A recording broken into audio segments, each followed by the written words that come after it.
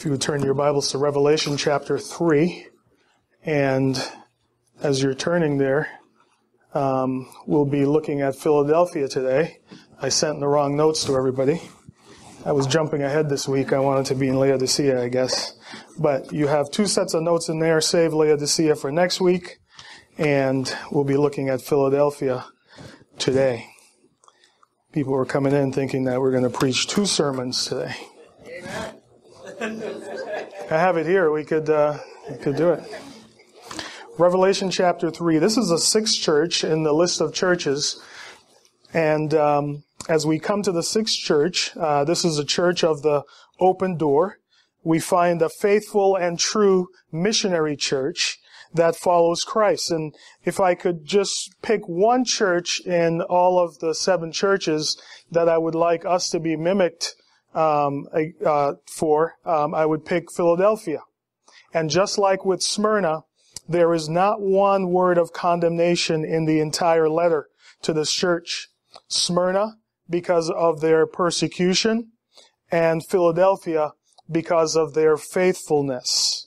So let's jump in by reading a portion of our text, Revelation chapter 3, starting in verse 7. And to the angel in the church in Philadelphia write, He who is holy, who is true, who has the key of David, who opens and no one will shut, and who shuts and no one opens, says this, I know your deeds. Behold, I have put before you an open door which no one can shut, because you have a little power, and have kept my word, and have not denied my name. Behold, I will cause those of the synagogue of Satan, who says that they are Jews and are not, but lie. I will make them come and bow down at your feet, and make them know that I have loved you, because you have kept the word of my perseverance. I also will keep you from the hour of testing, that hour which is about to come upon the whole world, to test those who dwell on the earth. I am coming quickly. Hold fast what you have, so that no one will take your crown. He who overcomes, I will make him a pillar in the temple of my God, and he will not go out from it any more. And I will write on him the name of my God, and the name of the city of my God, the new Jerusalem, which comes down out of heaven from my God, and my new name. He who has an ear, let him hear what the Spirit says to the churches. Now, if you're taking notes, there's a note-taking outline, again, the one for Philadelphia. I want you to see first the correspondent. All these letters have followed a similar pattern in terms of the outline that we've been using. And we see the correspondent here. He says in verse 7, And to the angel of the church in Philadelphia write, He who is holy, who is true, who has the key of David, who opens and no one will shut, and who shuts and no one opens, says this. Again, as we've seen with all of these letters, this is a letter for the pastor of the congregation in Philadelphia, who is the angel here. That's the term, the messenger of the church. And if you remember, in all the letters, Christ gave himself a specific title. He's the one that's the correspondent here. And he gives himself those titles because in every case, his title is related to the church's particular situation. And so he tailors his title to what's going on in that church. And the description of Christ here in verse 7 is the first one, as we've talked about, that does not come out of Revelation chapter 1. Remember, in the first 5 letters, every initial description of Christ comes from that vision of the glorified Son that we saw back in chapter 1. This one doesn't. If you think back to all the churches except for Smyrna, Christ was presenting himself as coming in judgment to those churches if they didn't listen to what he had to say. And so for Philadelphia, there's no judgment because they're a true Christ-honoring church. Now notice the first characteristic of this correspondent, letter A. He's the Holy One. It says in verse 7, he says, He who is holy, who is true. Literally, Jesus is saying He is the holy and the true. This is one of the titles that we see throughout Scripture that is used of God the Father. In the Old Testament, he is called the Holy One in many passages. For example, in Isaiah 40 and 25, it says, to whom then will you liken me, that I would be his equal, says the Holy One. In Isaiah 43:15, he says, I am the Lord, your Holy One, the Creator of Israel, your King. Habakkuk, chapter 3 and verse 3. God comes from Teman, and the Holy One from Mount Paran, Selah. His splendor covers the heavens and the earth, full of his praise. And of course, we automatically, when we think about the holiness of God, are drawn to Isaiah chapter 6, verses 2 and 3. Seraphim stood above him, each having 6 wings. With 2 he covered his face, and with 2 he covered his feet, and with 2 he flew. And one called out to the other and said, Holy, holy, holy is the Lord of hosts. The whole earth is full of his glory. And we see this also in Revelation, referring to God, Revelation 4:8.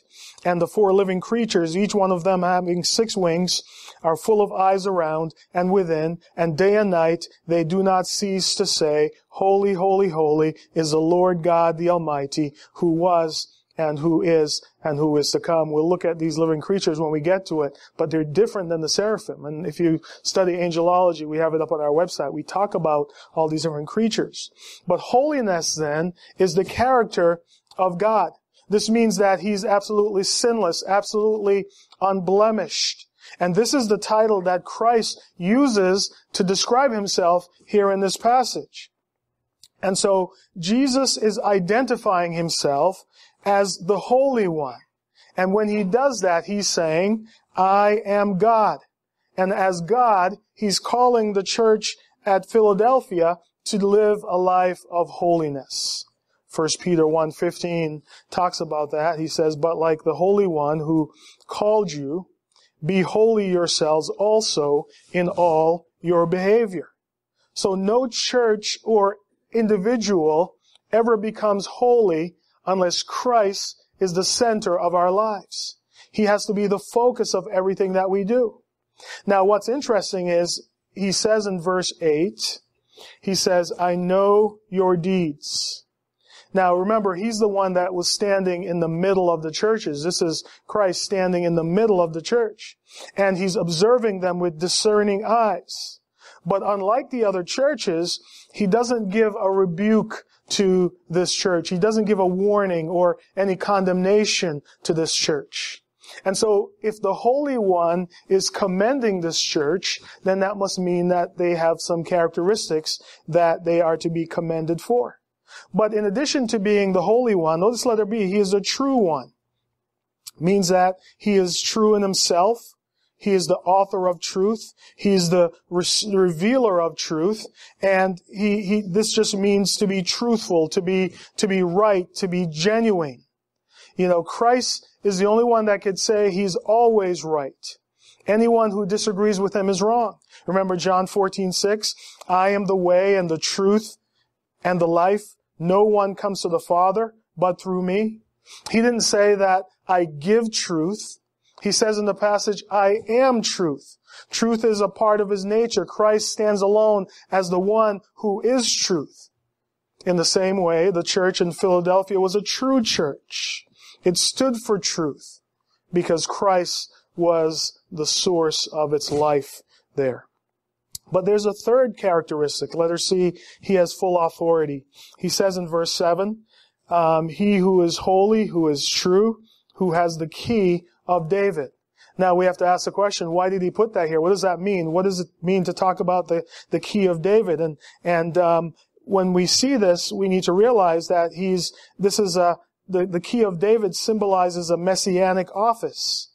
And by him saying this, Christ is referring here to Isaiah 22. Remember, I told you Revelation has over 300 references from the Old Testament. It doesn't say it specifically, but John is always referring back to the Old Testament, and so is Christ here. And so he's referring to Isaiah chapter 22. Listen to it. Isaiah 22:20. Then it will come about in that day that I will summon my servant Eliakim, the son of Hilkiah. And I will clothe him with your tunic and tie your sash securely about him. I will entrust him with your authority, and he will become a father to the inhabitants of Jerusalem and to the house of Judah. Then I will set the key of the house of David on his shoulder. When he opens, no one will shut. When he shuts, no one will open. I will drive him like a peg in a firm place, and he will become a throne of glory to his father's house.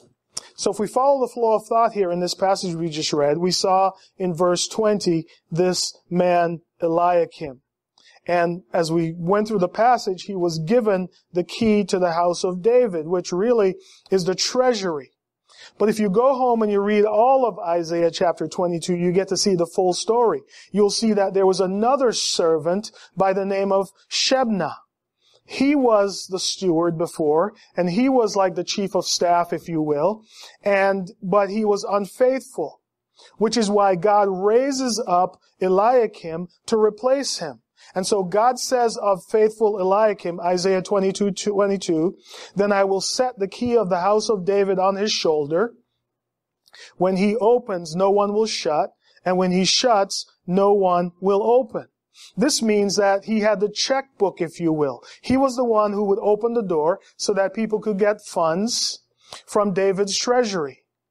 And he was the one that would shut the door. Everyone had to go through him. Do you see the parallel here? Jesus claimed to have God's full administrative authority to distribute or not distribute all of God's resources. Look at verse 7 again. He said, he who is holy, who is true, who has the keys of David, who opens and no one will shut, and who shuts and no one opens, says this. And so Jesus is going back to Isaiah chapter 22, and he's likening himself to this, and he's saying that he has the right to distribute all of God's resources as he sees fit, just like Eliakim had the keys to unlock the treasuries of the Davidic kingdom.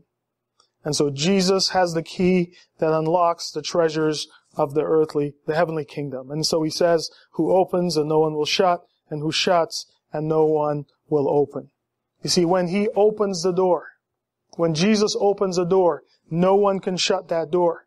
And when he shuts the door, no one could open it, no matter what we try to do. Just like in John 14:6, he says, no one comes to the Father but by him. He has the key, and he is the key. And here Jesus says here in this passage, I am the one who has the keys of David. I am the one who can open the treasure house and pour out on you the royal riches of heaven. I remember reading about this missionary who was going overseas, and as he was getting ready to get on a ship, it was in those days when they would take ships, and just as he was going up the gangplank, a friend who was a very wealthy friend came to him and said to him, and was sending him off, and he put in his hand an envelope that was sealed. And he said to the missionary, this wealthy friend, take this envelope, and at any time while you are overseas, you come to the place that you have exhausted every other possibility, and you don't know where else to turn, and you have a need that you can't meet anywhere else, open this envelope. The missionary took the envelope and thanked him, put it in his pocket, and went up the gangplank, went overseas, and he stayed on the missions field for 22 years. When he came back, he came and he saw this wealthy friend, and he pulled out of his pocket this envelope unopened, and he gave it to his friend. He said, never once did I come to the place where I did not know where to turn or what to do. God took care of it. And I think many of us, including me, I would have opened the envelope and looked right away to see what it was and perhaps used it. But I'm so grateful that our Savior is the keeper of the keys. He's the one that has all the resources. And I believe that if we are good stewards, God will always provide the resources. We shouldn't insult God by saying, if we only had the money, we would do thus and so. God has it all. It's an insult to God to say that the work of God is failing because it's lacking resources. And so when some of us a few years ago were praying over that property there on Main Street in Shrewsbury, the land alone cost $4.8 million. That wasn't in vain. God could have given us that piece of property for free if He wanted to, but now UMass is putting up that surgical center there. Maybe God wants us to pray about somewhere else. He has the keys for the treasury, and He opens it when He wants to. So that's the correspondent. Let's learn about the city. Number 2, the city of Philadelphia. And if we go to our map, we'll see that its locations. Philadelphia, we're pinch hitting in there, so we won't put the map up here. Do you know how to put it up, Maya? There you go. Thank you. As you can see from this map, what it was like. You see the island of Patmos there circled in red, and then you look over to the right and you see Philadelphia. We're coming down the horseshoe now. Now, it was very close, as you could see, to Sardis, and all of the cities were just about 30 miles apart when you really think about it, going up the horseshoe and down there. But the city is called Philadelphia, and the name comes from 2 root words. You've seen them before. Phileo, which means love, and adelphos, which means brother. And it's interesting, the word adelphos is a word that means brother as from the same womb. That's the idea of the word adelphos. And the word phileo is really a brotherly love. So you put them together, it's really strong. And the city was founded by this king Attalus II, who was the king of Pergamum. And he names it Philadelphos because of his love for his brother. Now, out of all the cities there in the 7 churches, Philadelphia was the newest of all of these cities. Now, as the next slide shows, the city was actually built on a hill and on the slope of a hill, looking over a valley. It was a city with constant earthquakes because it was built in an area where there were a lot of volcanic disruption. And so the people in Philadelphia were constantly having to flee the city every time there was an earthquake and to avoid being crushed in their houses. They were also used to a lot of aftershocks. And so the ground was always moving in Philadelphia. They had to deal with that all the time. The land was a very rich soil, rich in agriculture, and grapes were the primary crop in Philadelphia. And like many of the cities there in the 7 churches, they also worship pagan gods. In their case, one of their primary gods was the Greek god Dionysus, who's the god of wine. And it became the city's main god, and you could see because of the grapes.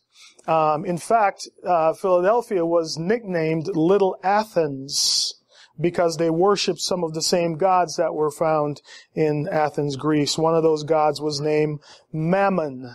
Does that sound familiar? He was the god of possessions. Remember when Jesus said you can't worship God and Mammon? He was talking about possessions, but Mammon was the god of possessions. They believed that every source, the source of every possession they had, came from Mammon. Another god they worshipped was the god Aphrodite, the goddess of sex. Still another goddess was the goddess Sophia. Sophia stands for wisdom, and this was the goddess of learning. And so they were like most of the churches and the cities that had pagan worship. Philadelphia was also an outpost for the Greek missionary activity. And when I say missionary, I'm not talking about the religious kind or the spiritual kind, but the city was used to as a launching point to sell the Greek culture to the whole area. It was kind of like an outpost, if you will, where they wanted to use that city to spread the Greek language from there, and they did. Because by AD 19, the native language was gone and the people only spoke Greek. Now, just to give you a point in history, in AD 17, a powerful earthquake destroyed 12 cities in this area, including both Sardis and Philadelphia. And so if you remember when John wrote this, it was about AD 95, 96. And so as John is writing to this church then, this city would have been rebuilt since back in AD 17. So they would have rebuilt this city. Today the town still exists. It's called Alice here, which means city of God. You can see in the next picture, a picture of the modern city of Al-Asir. And then the next picture is one that shows some of the ruins from the ancient city. And today there still is a church in Philadelphia. And that is the city that we find this church. And so notice number 3 in your notes, the church. The church. Now we'll be here quick because we don't know much about the church except from this letter. There's no word from Paul about it. We don't know who founded it or how it was started. I guess you could guess and say that maybe somebody came out of Ephesus. If you remember, Ephesus spread the gospel far and wide, so that's possible. But we do know that Christ opened some doors to the church at Philadelphia here. And it's interesting that we don't know who founded it, but they are the church that is commended the most. They had a wide open door to do their work. The church of Philadelphia was a tremendous church. There's no condemnation for this church in this letter. And so they had commendations though. So let's look at that. Number 4, the commendation. And we see in verse 8, he says, I know your deeds. This is a familiar phrase that he starts with when he's talking to all these churches, and he's reminding them that since he is the truth, the Holy One, the true one, that since he is that, he knows the truth. And so even though there's no condemnation, he says, I know your deeds.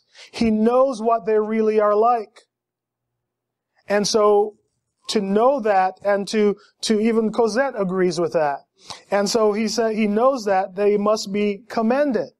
Now, I think if we really thought about it, some of us would worship a little bit differently on Sundays. If we knew that God was looking in our hearts, if we really knew it, we would serve a little bit different. Some of us may start tithing or give a little bit different if we realize that Jesus saw everything. He saw our wallets or our pocketbooks. And so it's with this omniscience and with these penetrating looks that he commends them for several things. First, we see they had great opportunity. Letter A. He says in verse 8, I know your deeds. Behold, I have put before you an open door, which no one can shut, because you have a little power and have kept my word and have not denied my name. The Philadelphian church had a wide open door. They had an opportunity to be a spiritual blessing, perhaps also for evangelism. Christ had opened it up. He had the keys of David, as he said earlier. And this has been something that we've seen throughout Scripture. Paul, for example, knew this firsthand. 1 Corinthians 16:9, for a wide door for effective service has been opened to me. He realized that. 2 Corinthians 2:12, now when I came to Troas for the gospel of Christ, and when a door was opened for me in the Lord, he realized there was a door there. That's how he could go.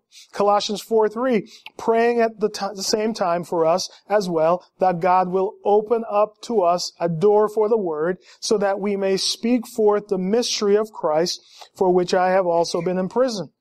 You see, when God is going to open a door, he opens it up no matter what people may do. He opens it up, and no one is going to shut it. A few years ago, when there's a small group that gathers on Sunday nights, we want it to be bigger. But when we started praying a few years ago for some specific things, and in addition to praying for our church and for our ministries and missionaries and so forth, we were praying at that time for an assistant pastor. Those of you who are here remember that. We didn't know where he would come from. We advertised it. Nothing was happening. And we didn't know. We just said, God, we want you to provide one. Now, why do we want one? Not because everybody else had an assistant pastor or it looks good to have an assistant pastor, but because I'd sensed an opportunity to impact our children and our youth and our young adults in meaningful ways. Yes, the numbers were small back then, and they may still remain small, but there needs to be a specific attention given to them. But I also sense that we were on the brink of growing and that we needed to have the foundation. And then we prayed for one other specific things, and that was one of the themes that kept coming up. We prayed specifically for more young adults to join our church, and I think we've seen God open the door to that in that area. And in addition to that, we've seen other age groups come as well. But here's my point in saying all of that and reminding us. I believe, and it was a tremendous opportunity to go through that.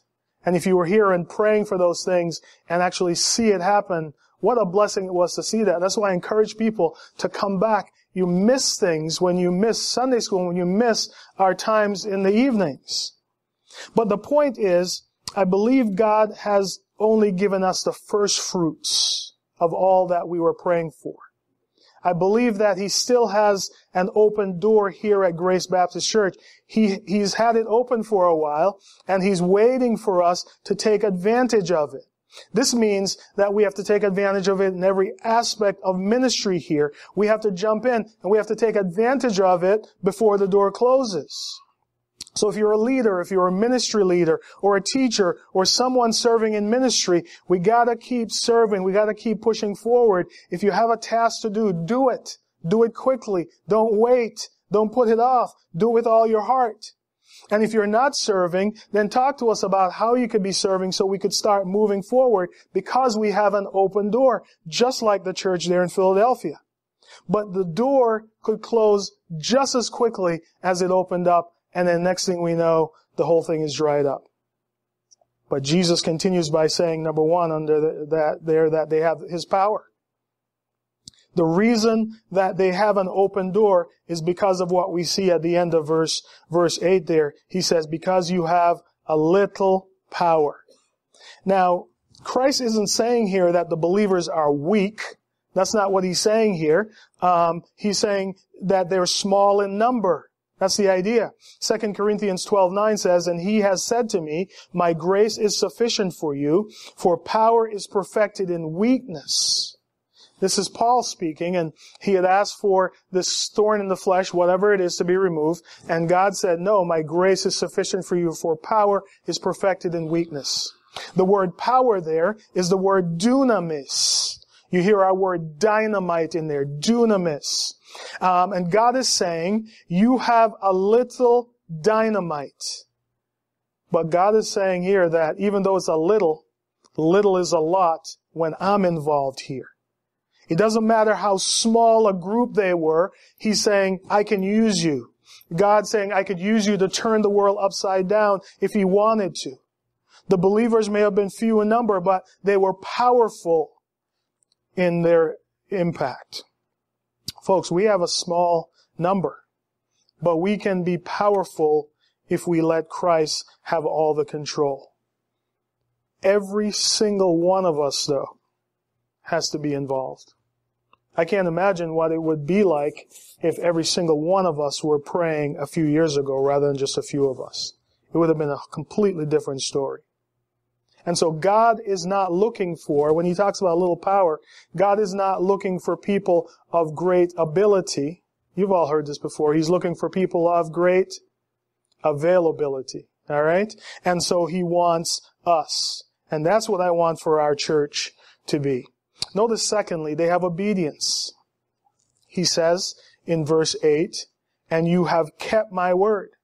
He says, I've given you an open door because you have a little power and have kept my word. The faithful church is the true to the word of God. You know, in today's day, the Bible has become a myth for a lot of people. And the church at Philadelphia here, that wasn't the case. They kept the word of God. They believed that the Bible was the word of God. That's what makes a church faithful. But notice also, thirdly, they were loyal. He says in verse 8, and you have kept my word and have not denied my name. Jesus had said back in Matthew 10:22, that you will be hated because of my name. And even though this was the case with the Philadelphian church, they never denied his name. Whoever it was, whatever it was that opposed them, they still stood true to Christ's name. So letter A, that's letter A, they had the opportunity. But notice letter B, they will overcome opposition. All right? This is his commendation. Verse 9. Behold, I will cause those of the synagogue of Satan, who says that they are Jews and are not, but lie. I will make them come and bow down at your feet and make them know that I have loved you. Now, sometimes the door of opportunity becomes open and there's adversity that's there. It's open and it's like you're going against the stream. Remember what Paul says in 1 Corinthians 16:9, for a wide door for effective service has opened to me, and there are many adversaries. Now, sometimes people are looking for an easy way out of situations. I know for me, right, if I need to take medication, I would rather take the pill. For me, a pill is easier to swallow than have to use drops or all these types of things that take too much time. But it's the quick and easy for me. But when it comes to serving God, there is no quick or easy. And as good as the church was, not everybody liked this church in Philadelphia. We see in verse 9, he talks about the synagogue of Satan. Remember, we saw the same language when he was talking about Smyrna, that they were there in the synagogue of Satan. And here in verse 9, he's speaking of these people, verse 9, who says that they are Jews and are not, but lie. And these are real Jews, culturally, but not spiritually. The one thing about them was that they claimed to be of God. They claim to be of the synagogue of God, but Christ says they're really of the synagogue of Satan. They're lying. But Christ says, I'm going to make the synagogue of Satan bow at your feet, and they will know that I have loved you. And I think how this happened was at the church of Philadelphia, they lived such a changed life. They lived as such good examples in the community that these Jews eventually acknowledged that the Christians were true followers of God. Now, this may have happened in a smaller sense back at that time, but this will really happen in a greater sense when Christ returns. Now, notice letter C, they had a great promise.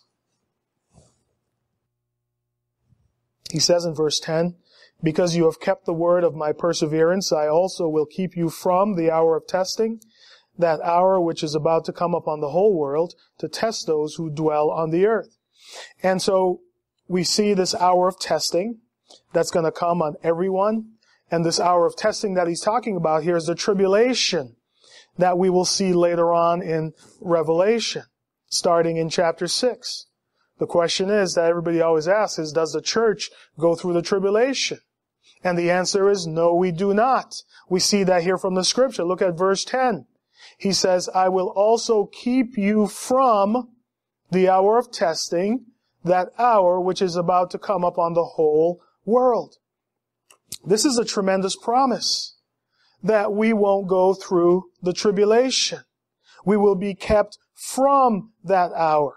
We have no place, the church has no place in the tribulation. 1 Thessalonians 1:10, Jesus rescues us from the wrath to come. The tribulation in eschatology is the 70th week of Daniel. If you remember, we studied that when we studied Daniel. You can go back and listen to that. But the church wasn't part of the 69 weeks, so why would it be part of the 70th week? The church is on the earth in Revelation chapters 2 and 3, but in chapters 4 and 5, it appears in heaven. And in chapter 6, the tribulation begins on the earth. And so Jesus says, I will keep you from that hour. You could underline that word from. It doesn't say, I will keep you through the hour of testing, or I will keep you in spite of the hour of testing, or in the midst of the hour of testing. Christ says to the church, since you have been faithful, I will keep you from the hour of testing. Now, a lot of people will take different stances, and they'll say, well, this is only for the faithful church. There will be faithful churches and faithful Christians who will be pulled out and kept from it, but the unfaithful Christians and the unfaithful churches will stay. But no, the case is God will pull all Christians out of the hour of testing.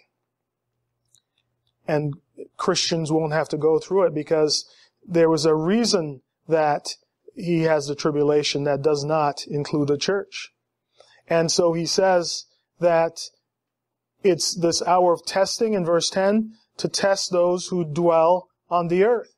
This word translated testing means to a test in order to demonstrate the quality of something, not to purify its quality. This hour of testing will involve the whole world and not just a local area. It will be everywhere. It's intended to judge those who dwell on the earth. But this church, or the church, any church, won't be there. They will be raptured and will not go through the tribulation. Now notice number 5 in your notes, the command.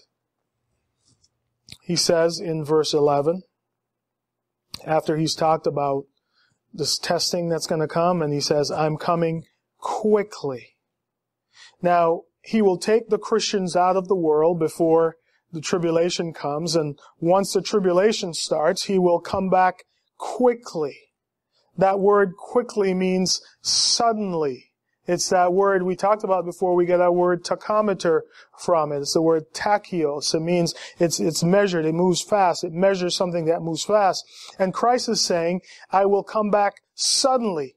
And all these events that will happen during the tribulation, during this hour of testing that he just talked about, will happen speedily. Then he will come. You see how verse 11, the first part is linked with verse 10? He says the testing, hour of testing that will come, will come, and then I'm coming quickly. It's going to happen fast. And because of this, he says to them in verse 11, he says, hold fast what you have so that no one will take your crown. You see, if you serve Christ, he rewards you with a crown. That's a promise from Christ. And so we hold fast so as not to lose our crown. Could I lose my crown? Yes, I can. Can you lose your crown? Yes, you can as well. And so we need to hold fast. We need to watch out that our lack of holding fast does not cause us to lose our crowns. Again, I'm not talking about salvation here. Salvation and crowns have nothing to do with each other. We have eternal security. Once we're saved, we're always saved. But the world, the flesh, would like to rob us of our reward. But we can serve Christ, and we can also win a reward, or we could go back into sin, and we could lose our reward. So Christ says to the church at Philadelphia, you've got a reward already. Now hang on to it. Hold fast. Don't lose it. He's saying it's not going to be easy. It's going to be hard, but hold on. And he says the same thing to us. Hold on, hang on, don't lose it. Then notice finally, number 6, the counsel. We see in verse 12, he says, he who overcomes, I'll make him a pillar in the temple of my God, and he will not go out from it anymore. And I will write on him the name of my God and the name of the city of my God, the New Jerusalem, which comes down out of heaven from my God, and my new name. There's several promises that he makes here. Look at the first one. They will have permanence. Letter A. He says in verse 12, he who overcomes, I will make him a pillar in the temple of my God. What is that all about? You see, he's writing to these people and they would have understood what he was talking about because of some things that happened culturally.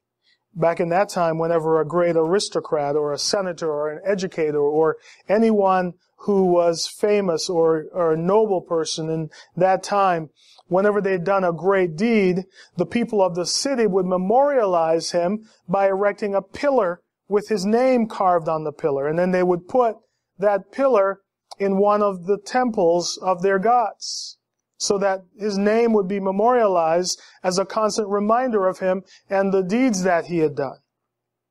But notice the contrast of what was done in that society for them. This was done in the temple of one of their gods. But in the eternal temple of the true God, Every one of God's children, as Jesus is saying here, will be like a pillar.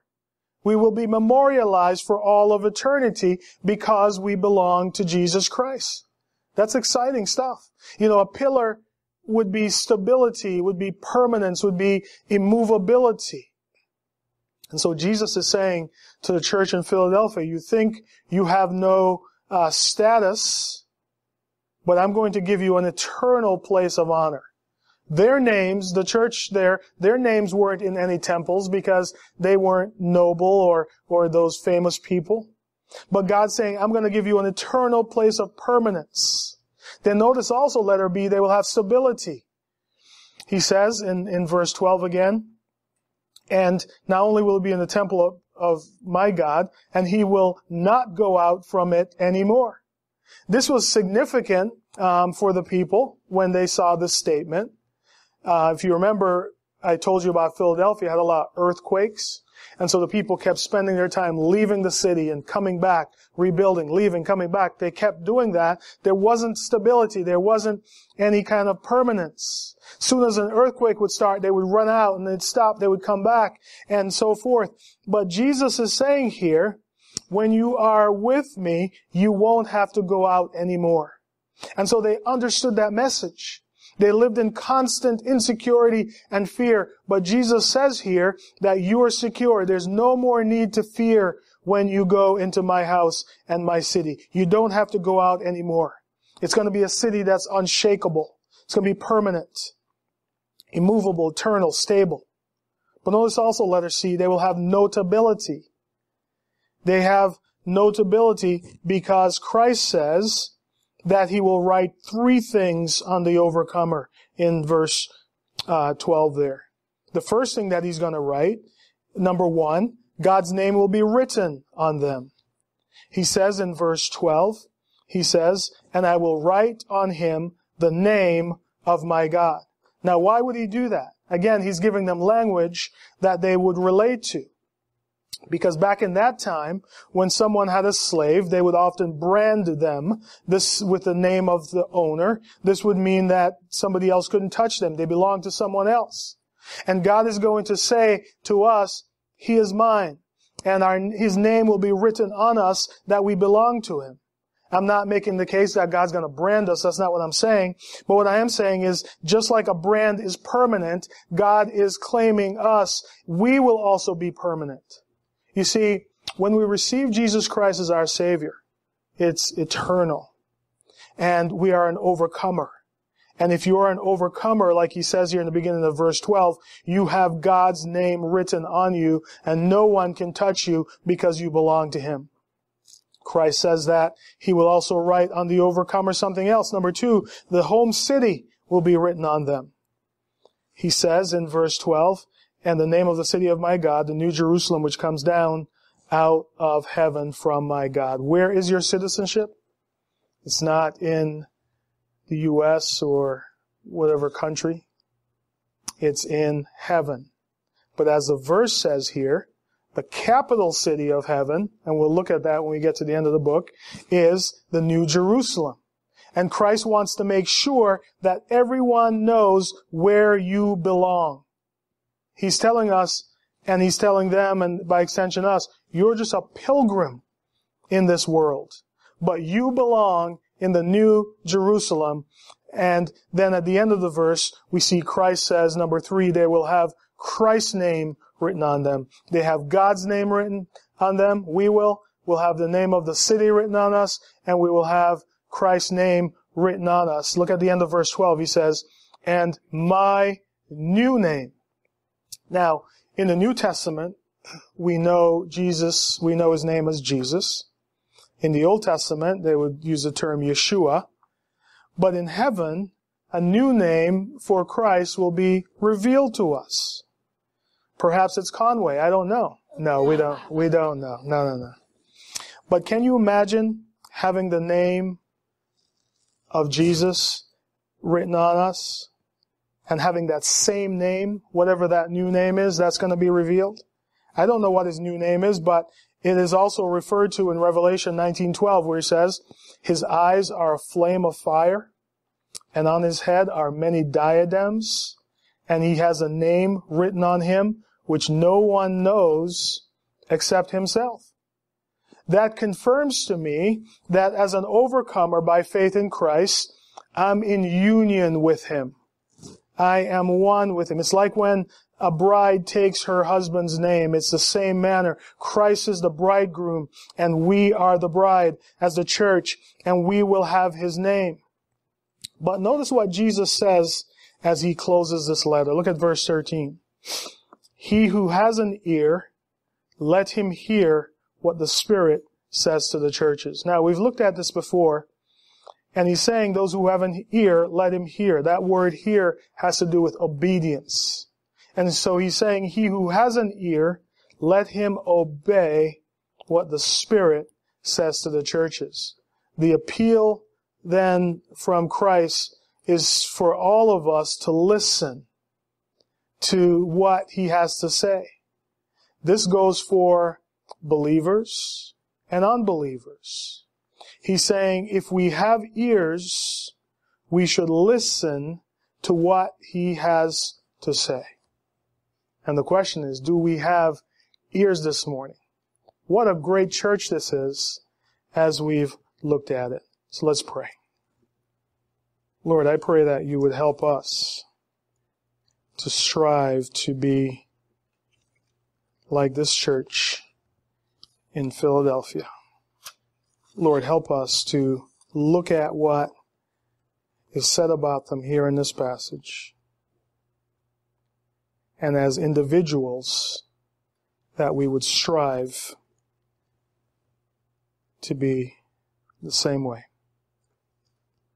And we know that if as individuals we strive to do that, then as a church, we will have the same commendation. Lord God, test our hearts. Try our hearts. And find us faithful. Help us to remember to only trust in you. And help us to respond as the Holy Spirit leads. In Christ's name, amen.